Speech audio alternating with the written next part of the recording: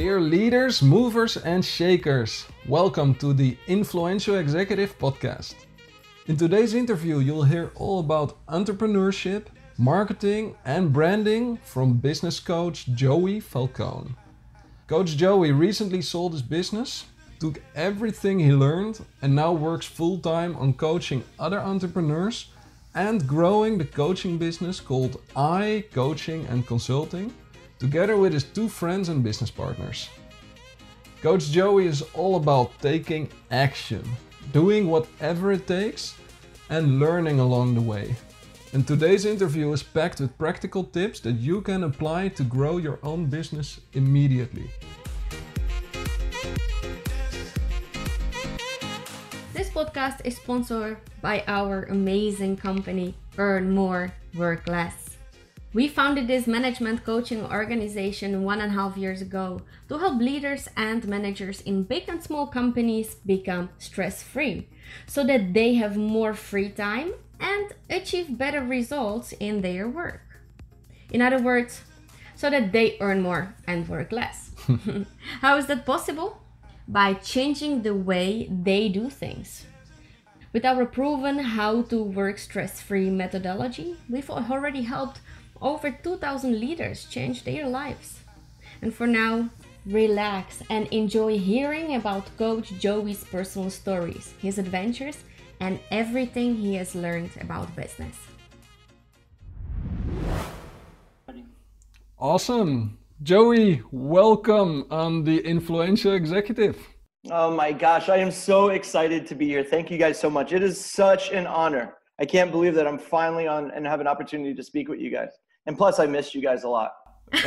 We miss you too. We miss you too. And I call you Joey, but actually we're used to calling you Coach Joey. Yeah, that's correct. Coach Joey is who I am, and that's definitely the way to address it. So, who is Joey? Besides the Coach Joey, what's your personal brand?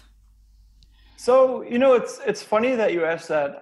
It's actually a really great question. And as much as I coach personal branding, my personal brand has really become what other people's brand is. It's so much about, being who you really are, being clear, being concise. I'm from New York. I like to be quick. I like to take action. That's me. It's kind of interesting. It's like a movie sometimes when you think about me, because I tell my wife it's so unusual in social situations. I'm kind of an introvert and to myself, and then we get out on the road and we speak and we coach, and all of a sudden it's like the big show and the lights flicker and you become a star. So it's very interesting how I address my personal brand compared to how other coaches and gurus build their brand, and the way that I look at it when I build my brand, building other people's brands. Have I confused you guys enough? Absolutely. Well, Absolutely. When I think of your personal brand, I just have this image in my mind of Joey standing in front of this big room, few hundred people, coaching, speaking, telling stories, with a crutch in each hand and a badly broken ankle. Yeah, so I guess now that takes some explanation, right? Yeah, so as you guys know, and as some of your audience may know, I've had the opportunity to travel around the world in the last few years. And I guess that's part of my brand, right? Staying focused and pushing really hard.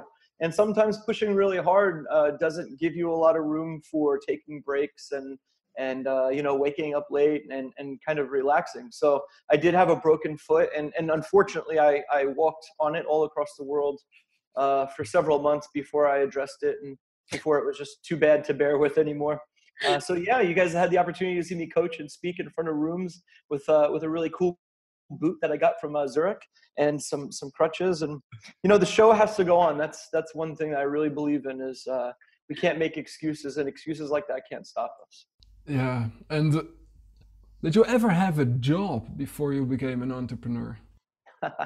Oh gosh, I hate that word so much. It gives me shivers every time I hear it. Yeah, so my career started out in the United States Air Force as a logistics analyst. So I spent 4 years in the U.S. Air Force, flying around the world on classified missions, briefing pilots on what it was that they were going to do, see, hear, and feel on their missions. I hardly counted that as a job. It was a life experience for me. I grew up, I became a man, and I learned a lot about myself, and I learned a lot about my why during that time as well, which was pretty cool. That kind of led to, at the end of your 4 years, you have the opportunity to re-enlist, or you could get out of the military.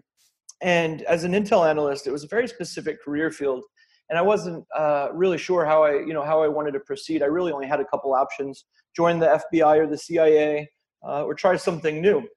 Well, my dad had been an entrepreneur, for quite a long time in his life, and I realized that I needed to, maybe I needed to branch out and keep growing my horizons. So I got into supply chain logistics. I know that's going to drop a lot of people's eyeballs because, first of all, it's a big, crazy word that doesn't mean a lot except moving freight from one place to another. But I spent about 12 years in a career field, whether it was sales, operations, and then, ending up in creating and growing really large brands for major corporations. Finally, I said, that's enough. I'm making too much money for too many people and not enough for myself. And I took that leap. And from that day forward, it's been quite a long time now. I have not had a job. And I don't intend to ever have a job ever again. We were just about to offer you a position. Well, for you guys, we may be able to make some room to wiggle there. So Joey, you said, like, you named quite some things you've been doing. So how old were you when you switched to being an entrepreneur? I know that you're right now around 30. So you're pretty young. You're so nice. I'm actually 38. I'll see. So yeah, I just have the baby face, right? That's how it goes. So when I left corporate America, I started supply chain logistics consulting firm, and I was 28 years old. After a couple of years of doing that, I had went into owning a moving company, actually, and we grew the moving company to several different locations. And at that point, I had been introduced by my business partner to the world of international coaching and speaking.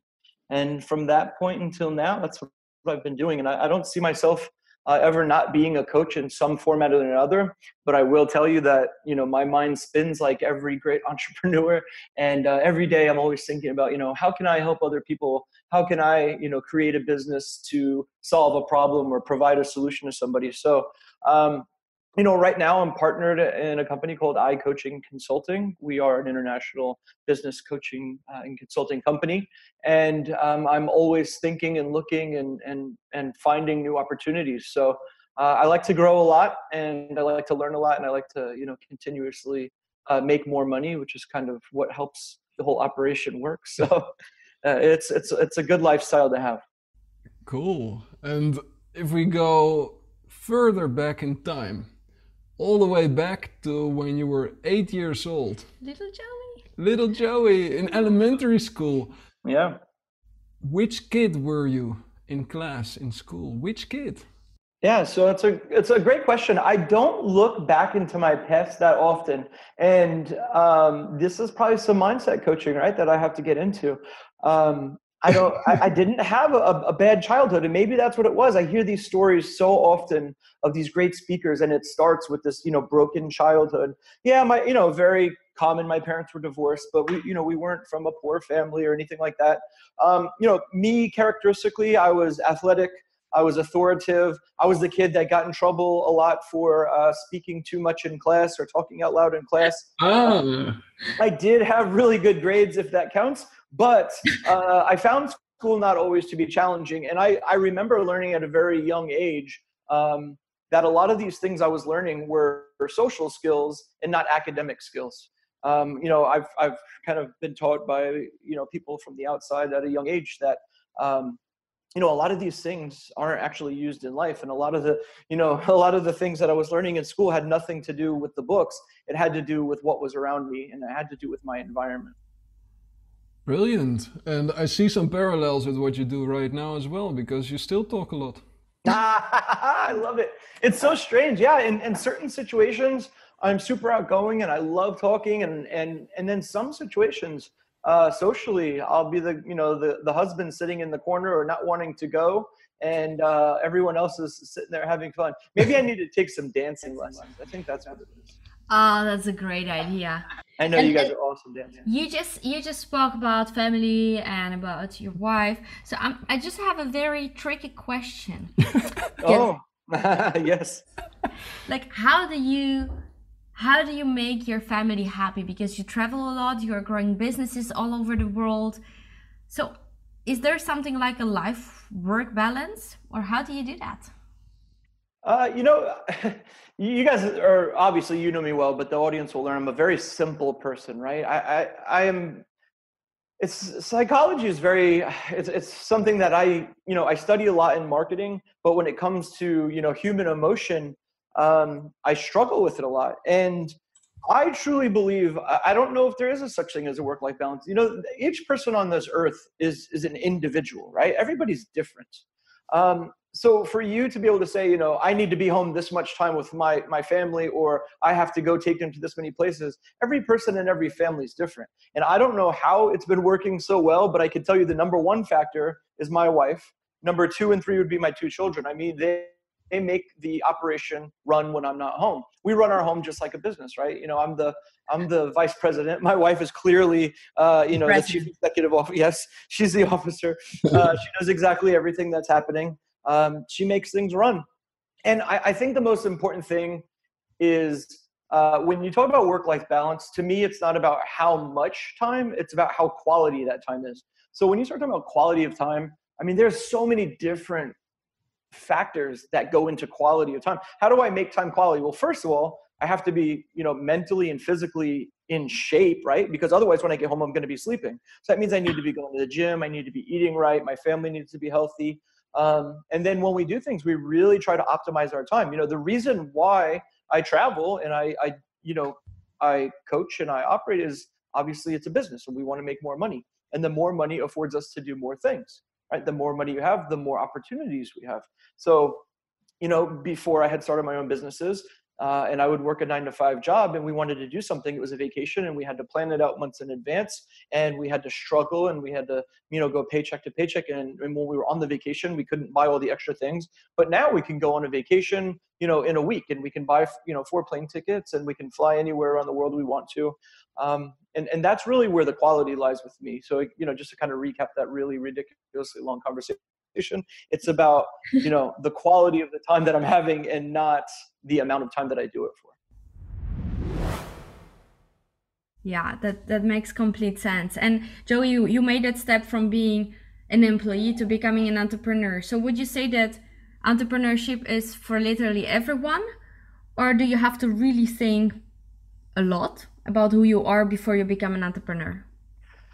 Well, this is another question that a lot of people struggle with. This is a great question because right now is a very difficult time in entrepreneurship because of the fact that we have the internet and we have social media.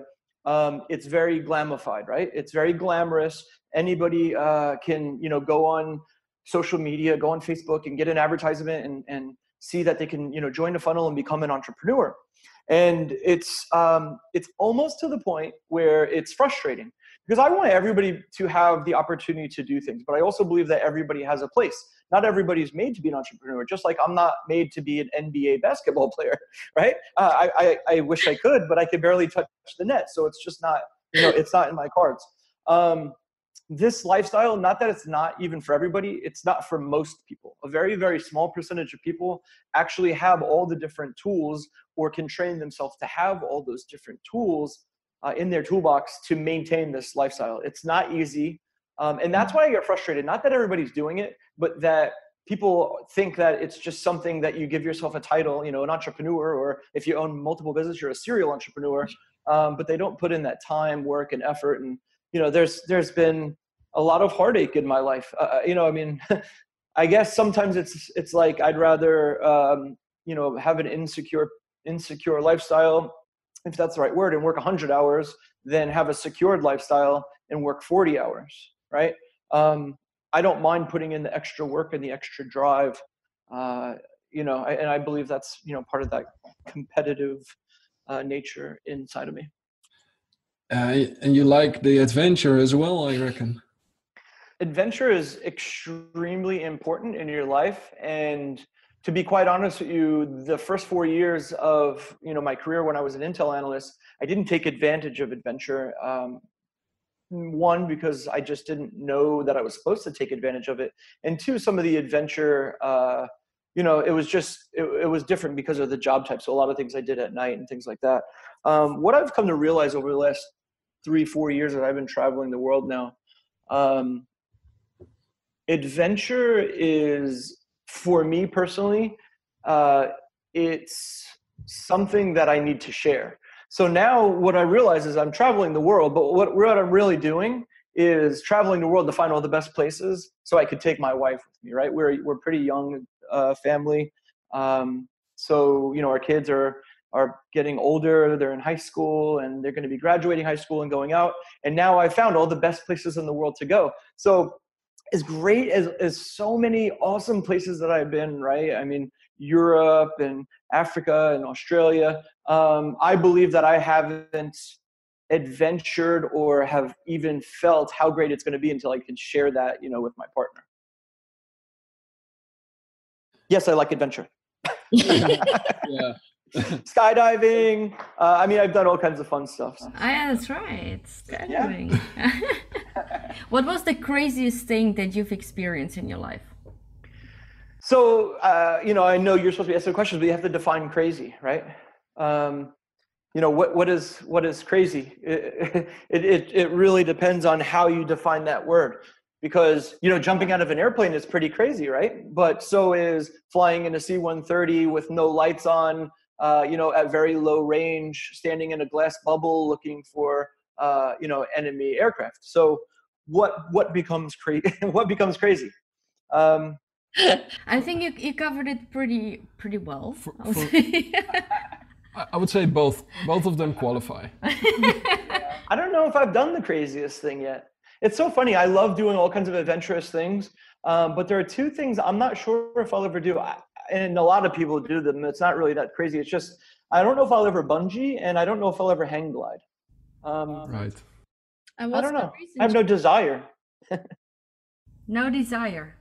Okay, that's interesting. That's very interesting. And were you also equally adventurous as a kid? Because you said you always had a quite big mouth, but you had good grades. So were you also so adventurous? Yeah. Times were a lot different when I was younger, which wasn't even that long ago. It's crazy. But of course, riding your bicycle to different towns. I had broken my arm so many different times from skateboarding. And I was definitely adventurous. Now, it's funny because when we say adventurous, I'm very adventurous, but with a calculated risk, right? I'm very calculated about things. So when I guess that would, for me, that's a really good way to define the adventurous and crazy, right? I love adventure. I'll skateboard and I'll, skydive, but sometimes, we'll go out on the lake house and the kids are, climbing up a 50-foot tree and doing, quadruple backflips off the tree. And I'm thinking to myself, that really doesn't seem like a smart idea. So I think calculated adventure is a little bit more the way I would define it. Yeah, you protect the downside because you like to do it again in the future. Exactly. We know you very much as a marketing expert. And one of the things that I remember about your marketing knowledge is you had a moving company. And in your marketing, you presented your business different than most other moving companies. Can you talk about what the difference is? How did you present your company differently, and what does it do in the mind of the consumer? It's a great question, and it's a huge answer. So I'll try to be as brief as possible. But when we started the moving company in our market, it was ultra competitive because of the fact that where we live in Fort Myers, Florida, in the United States, and it's what we call a seasonal area. So a lot of people that live in cold areas, let's say New York, move down to Florida to be warm, which makes a lot of sense, right? So there are a lot of people moving. There are a lot of movers. There's a lot of competition. So, what we had to do was continuously innovate, right? We had to continuously invent. We had to continuously focus on what our competition is doing and how we can do it better than them. So a lot of our innovations came from finding out what our competition was doing and finding out what the customer liked and didn't like about it, and how did we improve upon that formula to create a better solution. One of the things I'm assuming you're talking about is the fact that we didn't, we originally had trucks and, blankets and boxes, and we took a pivot. We took a really hard look at what we did, and we realized that we could save ourselves a lot of money and make a lot more money by creating a technology-based platform where we didn't have any more trucks, and we helped people load and unload, with hourly rates. And that's really what kind of sprung us, up above our competition. And now, what's really interesting, and we love it, and this is what I like about business, is that you see everybody kind of fall into that. So then we did that, and then all of a sudden all the other businesses started doing that. So we knew we were doing something right? Because we were flattered that they're copying us. Now we needed to continuously grow and continuously innovate. Otherwise we would have just became one of them. Exactly. You want to be always one or several steps ahead. Continuously. So could you give us, Joey, a few tips on how to think strategically? So be a little bit more specific about the question. How to think strategically about what? And the only reason, and I'm not pressing you about it, but that my focus is very much on marketing and branding. Yeah. So that doesn't mean I don't run other businesses, and I have a lot of operational and sales experience. So strategically, in what situation? Yeah, in what you just described, thinking steps ahead about what your competition does and how can you constantly improve and get ahead of them. Which questions do you ask yourself? Well, it's actually simple, and this is kind of a premise of my coaching, and it should be a premise of most people's coaching and in most people's businesses. No matter what business I'm in, no matter what function, whether it's marketing, branding, sales, any type of entrepreneurship, the first thing we always do is we think with the end in mind, right? So I believe this is something that that a lot of my clients come to me for, and a lot of our clients come to us for, is we take the end in mind and we map it, right? We plot it. We say, this is where you want to be. So if it's, let's just say 365 days, well, what happens in 6 months? What happens in 5 months? What happens in 4 months? And this becomes part of not only our marketing planning, but our business planning. So when we talk about strategy, it's most important to keep the end goal in mind. And then reverse engineer what needs to happen to get to that point. Oh, now you're talking dirty to me. Yes. Yeah, you like that. Dirty talk. Yes, that's exactly what we do. Reverse engineering is huge, right? It's the way that we decipher what our competition is doing and how we can make it better. Not only just our competition, but how do we reach our end goals? How do we get something done tomorrow? What am I trying to achieve specifically during this conversation that we're having right now, right? And then I can work backwards. Interesting. And Joey, when we think only about marketing, namely about social media marketing, because you are expert as well when it comes to really targeting the right people on Facebook or any kind of social media platform. So when we now think about entrepreneurs, and the entrepreneurs has a great service and wants to target the right person, how do you think about your customer avatars? Where should I start, and how should I think about defining the right people on social media? So what I would challenge, the answer or the question would be, before we get to the avatars, are you able to communicate your message properly, right? So if you can't even tell people who you are, how is it that you're going to be able to provide them a solution? And we need to be able to do that very clearly, very concisely. And for me, well, as you guys know, in other conversations, as quickly as possible, right? So with that being said, once we can communicate our message properly, then we can start figuring out, who is it that needs our solution, right? We don't sell products, we sell solutions. How can I provide my solution to my customers? And these are just, basic audience building tips. But the very first thing I always do is I say, listen, did you solve this problem for yourself, right? Did you fix your own problem? And if you did, then what we need to do is we need to start with you as a centralized avatar. It doesn't mean that you only have one buyer persona or one, targeted audience member. There's so many different ways to break that down, but we need to start really understanding how to divide them and sector them so we can provide the proper messaging to each individual audience. Super, super important. Mm-hmm. And are there, Joey, any really no-nos that you say those are the most common mistakes that I see people making in social media in general while advertising to their audience? There's a couple. Let's just try to name a few of them here. The very first one is people forget, right? The most important thing you have to remember is people are on social media not to be sold to. They're on social media to be entertained, to congregate with their friends, right? To engage with their friends. So if you're on there and you're providing a very hard-pressed selling message, most likely it's not going to be responded to well. People want to see, cats jumping off of chairs, doing flips into pizzas, right? It sounds as weird as it is. We've got to find ways to grab people's attention to be honest and not generic about it. So definitely number one would be, don't always sell. Make sure that you're providing value. A couple other mistakes, let's talk about, you mentioned advertising specific.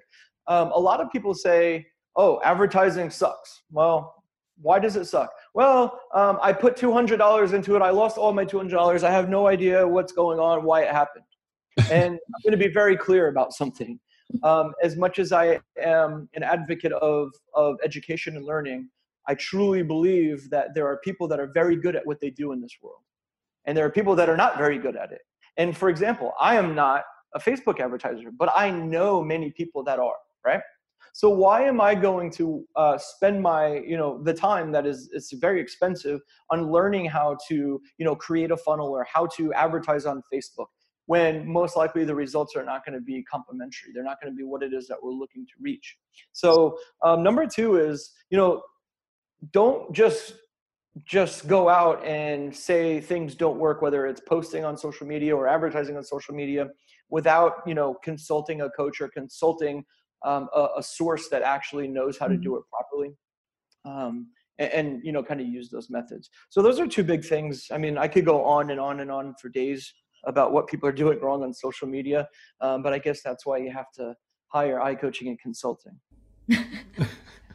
And talking about coaching and consulting, what I really love when I just go on your website, I just love the logo, right? That you can design in cooperation with an amazing company. And I think lots of people, when they start their business, they're like, okay, I have to create a logo and I have to create a brand book and all of those kind of fancy names. Yeah. So when I start a business, what would be the first few steps that I would have to, or I would want to think about when it comes to branding and marketing? When it comes to branding and marketing. Okay, so the very first thing is you're going to have to take that end result in mind, right? And that's selling. So the two most important things you can do in your business is market and sell. So if you're trying to create sales, what do? Well, you can never start any type of marketing campaign without having a place to send people, right? So if I were to be on social media and say, guys, I have the greatest product. I'm the newest coach in the world. It's going to change people's mindset. It's going to change people's lives and everyone's going to become a millionaire. Well, that's great. But if you don't have a place to send them, whether it be a landing page or a squeeze page or a website or some type of lead generating page, then you've lost. You've already lost the game, because a high percentage of those people are never going to come back, right? So that's a big thing. Once you start your business, you need to make sure that you're setting up a vehicle for people to flow through your funnels, to create a way to send your traffic to a place where you can generate those leads. Yeah. Now, obviously, I could go again, we could go on and on about, how important the logo is, how important the colors are, how important the name is. But here's what's unfortunate about all those things that are very important. I've had clients that have lost out on 6 months of business because they couldn't decide on a logo. Oh. And to me, that's unacceptable. And to be quite honest with you, it's making excuses. So you would say 80-20, just get out there. It doesn't have to be perfect. You don't have to have a logo. Just have a good product, have a good message, and have something where you can send the people to. Yeah, that's definitely a great start. Listen, we're continuously updating what we do every single day. You can go on our landing pages, on our websites, on, you know, all the different types of vehicles that we have, and they're continuously updated. They're never going to be perfect. There's no such thing as perfect because our audience changes daily. The message that we give to people is different daily. The people that we speak to are different daily, right? Whether it be in the United States or whether it be, you know, in other countries, the way that we talk and feel and interact with our customers are different on a daily basis. Yeah, that makes sense. So it's a learning. It's a process, and you continuously learn.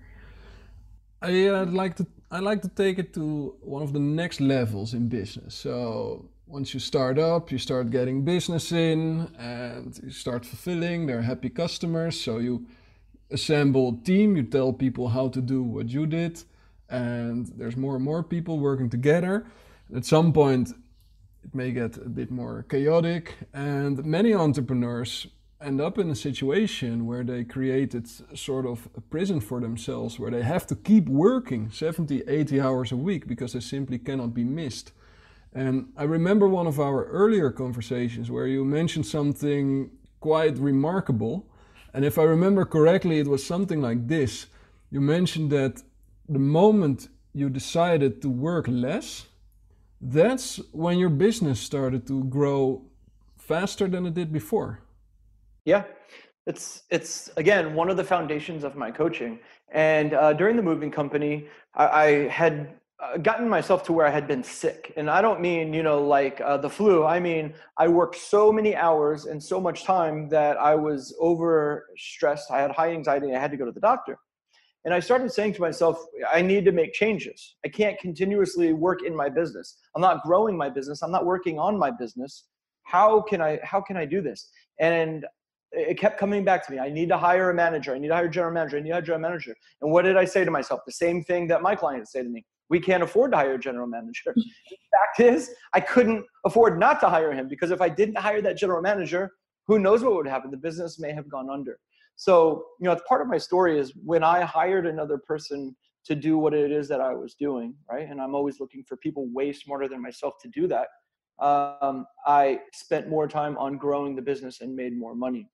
And that's, you know, that's huge. I mean, I have, you know, thousands or hundreds of case studies, but I could talk about yesterday. I got a text message from one of my clients, and it's the same thing. And this is not a physical set of attributes. This is a mindset issue, because I went into coach a 2-day session in North Carolina with this client, with this organization, and they had all of the right pieces, right? All of the puzzle pieces were on the table, but they just weren't put together. Now, the greatest thing was, it's a very successful business, but they're looking how to get to that next level. Well, just by getting out of their own way and hiring a new sales manager and recreating their pricing package, they've now had an increase of 30% profit. They've had a record month. They've hired the sales manager. They have new employees, and they have a new sales program. The whole point of this is not to say how, you know, great the coaching was. It's to say the fact that they were smart enough to get a coach. Right? Because when you get the coach can see what you can't see. And that was the most important. And that's, you know, that's harder than the actual coaching for me. And that's to let people know and to prove to them, let them feel comfortable enough to know that's what they have me there for. So Joey, you are a coach. You coached, I don't know, tens, hundreds of people already, online or face to face. So how do you, what would you advise people to do when they want to hire a coach? What they should think about, or which questions should they ask to find the right coach for them? You know, I don't know if people know who the right coach is for them. I don't think that's something that you can choose. Now, you know, we could break this a couple different ways. Obviously, emotionally, you're not going to have a coach that you just don't get along with, right? So I don't think I need to teach people how to get along with people. I don't believe that's what my job is. What I do believe is you need to be in the right types of environments, right? Mm-hmm. So, for example, you know, if you're engaged with people in retreats, or you're engaged with people at seminars, and you're dealing with people that have those same successes, you know, how can they align you with the right people? Now, I know that you guys would be a prime example. When you get coaching from an organization, do you pick the coach, or does the organization say, we think or we believe based on your needs, this is the best fit? And the answer should be that the organization is looking out for you, not looking out for themselves. And they're going to do whatever it takes. I mean, there's been countless amount of times in my career that I've passed off assignments to other coaches to make sure that their customers' needs were fulfilled. That's the most important part to me. Yeah, and we experienced it ourselves with you, right? Because when you guys coach, and I coaching and consulting, there's such an amazing group of people, and each of you have different specialties and you have different personalities, and you help with different things in different moments. When I get stuck in my head, and there is your business partner pretending as if he's telling a story to the whole group while the topic is exactly just for me, getting me out of my head. And another time when Alexander was stuck in his head overthinking things, then you come and use your strict, like, now get out of your head, I want the answer right now. So it's really beautiful to be coached, guys, by you, because it's so rich what you can deliver personality wise and content wise. I like that description, and for me, rich feels so good, and it actually is what makes us unique. When you deal with our organization, it's not always a one-on-one, it's a team effort, and that's something that I really appreciate, because everybody has different strengths to bring to the table. As much as I like to pretend like I'm the best person at everything, I'm not. And that's why, I love working with my business partners, because we each have something to bring to the table. And those things combined are what make us, better than our competition. The one biggest thing that I learned from you guys as coaches is the power of positivity and to always see the positive.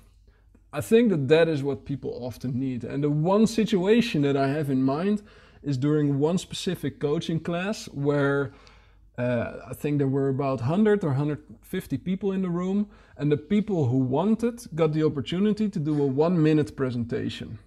Mm-hmm. And in the feedback on the presentations, the feedback was always positive. And at some point, I appreciated that, I liked it. And at some point, this lady came to the front of the room, and she was very timid, had gray hair, didn't really stand out. I hadn't seen her before, and she stood in front of the room and she mumbled some words, and I couldn't really hear what she said. And I remember asking myself, I wonder what positive they will find in this.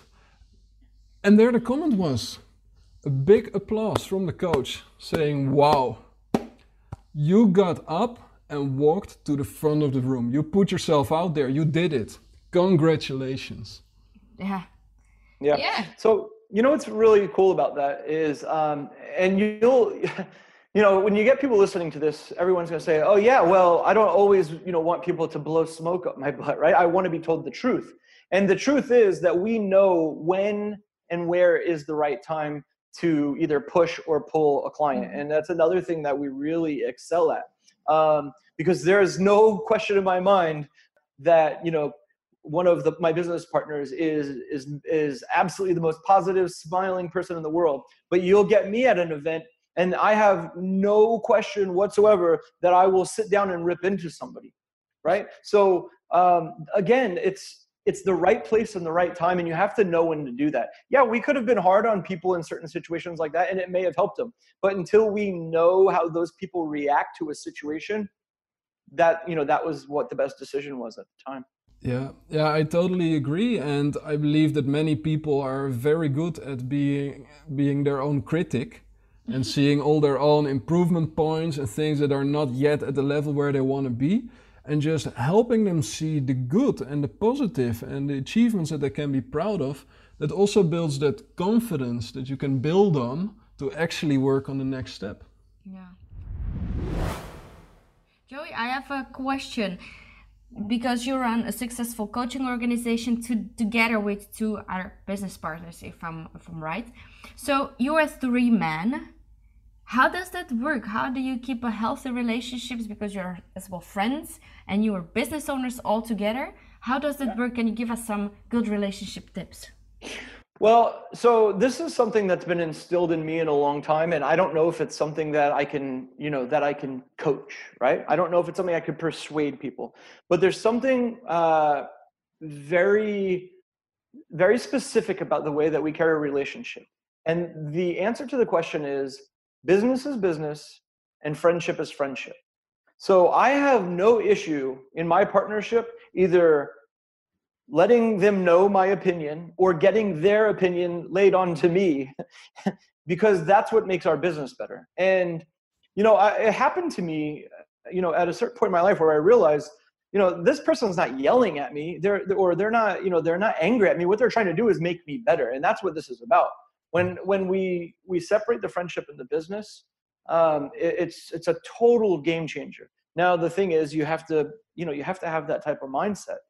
Because most businesses are, friendships and relationships with maybe partners, they don't always work out that way. There's a lot of emotional tension. And, something that we do very well also is we're together a lot and we're also away from each other a lot, right? We have a lot of different locations that we work out of. We have an office, we have home offices, we travel, we have event locations. So, when we get together, we really try to make sure that what we're doing is fun. Because if it's not fun, why are we doing it? And I think that's kind of part of what's helping us, and that's really thrusting our success, is that we keep having fun, and we don't have to have those really bad conversations that that we don't want to have. Yeah, and we all experience it, guys. When you are together, you are complementing each other so nicely, and you refer to each other and you support each other. There is a lot of positivity in every single event that we attend, and I encourage everyone to go to your Facebook page, and there you see all the promo videos where you guys like really playing around with that. So I can see that you're having lots of fun together. So my last question would be related to all of those beautiful retreats and events and courses and coaching things that you're running. For who are those programs or services that you offer? That is a really great question. So here's the thing about our business. We're really good at helping small to medium-sized businesses. We're really good at helping coach the coaches or coach the speakers. But what we're truly deep down looking for is that all-around entrepreneur that's just looking to have more success. They're looking to have more success right now. Right? We're not looking for people that are not willing to take the risk, or not willing to, put in the time, the energy, the consistency, the focus, all that drive. We're looking for people that want to take their business to the next level, and have faith in us and have trust in us. So, that's the beauty about what we do. We help people from all around the world, in many different countries. And I was at the doctor's office the other day. I said, I could tell you at one point in my career, I've helped Australia's largest avocado manufacturer. And at one point in my career, I've helped a doctor. Those couldn't be two more different career fields, but they have something very similar in mind. They're both entrepreneurs, and they were both looking to succeed and grow their businesses immediately. And that's why they came to us.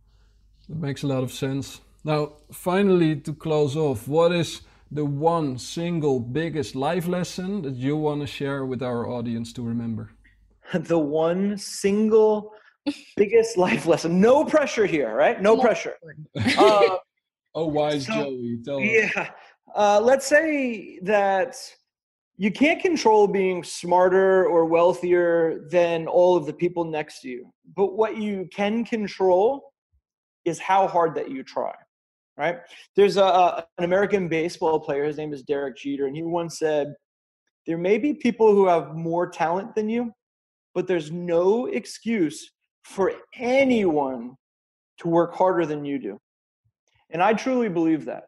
I know when I get into a room or I get into a competition, or no matter what it is, that I'm not the smartest person, I'm not the fastest person, I'm not the tallest person, but there is no way that they are going to be trying harder than me. And that's why I can always outlast them. Awesome. I really like that life lesson. Well, you're definitely the person who speaks the fastest. There's someone who could potentially beat me. As long as you will start speaking Czech, we can definitely run that competition. Joey, that being said, where can people reach out to you? Where can people find you? Where can they subscribe and join your events? Of course, there's a plethora of places that you can reach out to us. Me personally, I'm on Facebook at Coach Joey Falcone, Falcone. On Instagram, I'm at Coach Joey F. And most importantly, you can reach us on our Facebook page, which is icoachingconsulting.com, and even our website, iCoachingConsulting. So I as the I as not yes, the E, EYE. Yep. Brilliant.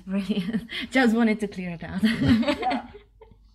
Joey, thank you so much for being with us, for sharing all your wisdom with us. We had a lot of fun. Thank you guys so much. Thank you, Joey. All right, I'll talk to you guys soon. Thank you. Thanks. It was so much fun talking to Joey again. 2 years ago, I told myself, if I can create a life where I have fun and meaningful conversations every day, I'll be a happy man. And this was typically one such example.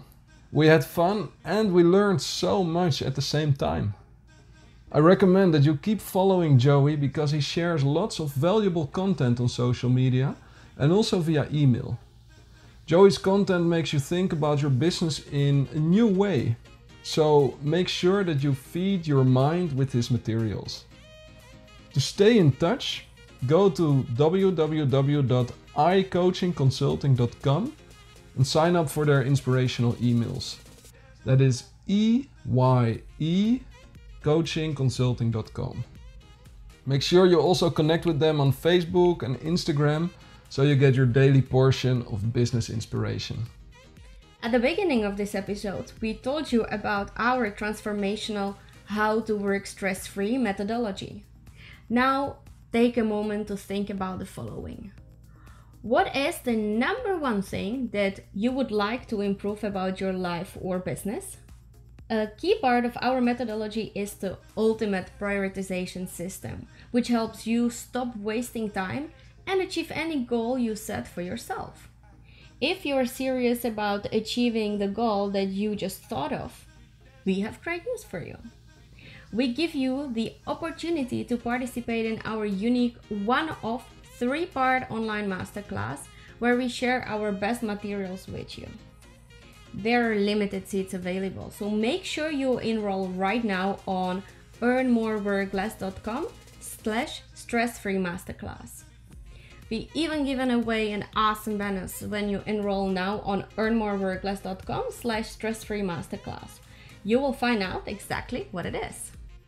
Thanks again for joining us on the Influential Executive Podcast. We love hearing your thoughts, your feedback, your ideas. So please, right now, let us know your thoughts in the comments or simply send us an email. We're sending you much love from Amsterdam. Have a fun and successful week. Now let's all go out, serve other people, and have fun.